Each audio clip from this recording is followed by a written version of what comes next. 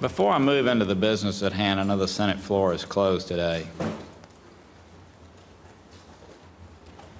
I just want to say that how disappointed I was in the President's comments yesterday relative to Iran. I know that we have questions about the tip report and trafficking, and I wonder if, because we have questions and concerns about trafficking, it throws us into a category of being bad people. I thought the President's comments yesterday relative to Iran, I just want to put things in perspective. Before we had a 19-0 committee vote here, the White House had a veto threat against us weighing in on the Iran deal. Veto threat up until an hour and a half before that vote took place, because they did not want a public debate on Iran. Obviously, the committee chose otherwise. We passed it out on a 19-0 vote. Everyone here voted for it.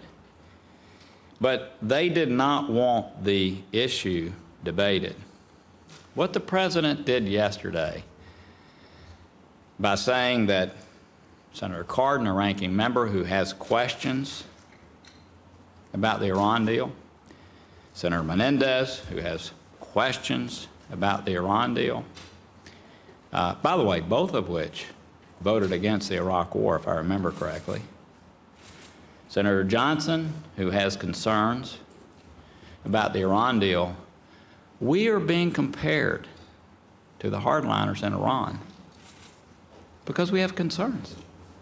Concerns that we are trying to have answered.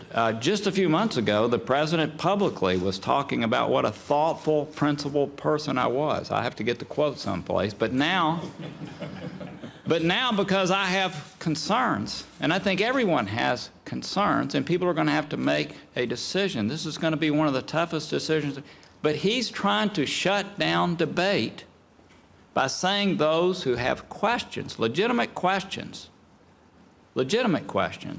are somehow unpatriotic, or somehow compared to hardliners in Iran. And again, it's to shut down debate. It's to make this about something other than arguing it on the merits of the deal. So I'm very disappointed. I know Senator Cardin was meeting with the President last night. I do want to say, Senator, I wish that you had been there last night to hear the discussion about Parchin. Wendy Sherman said yesterday in banking she would come share with us how Parchin, how that arrangement was working. I called her early this morning to ask her if she would at least, at a minimum, let us have her notes from when she was briefed by the IAEA. And I'm beginning to believe that one of the reasons they do not want people to know, it's not about Iran's confidentiality. I don't think it would stand the test of late-night comedy if people understood how the Parchin thing was being done. So I just hope that today we thank Sarah Sewell for being here. The fact that we have concerns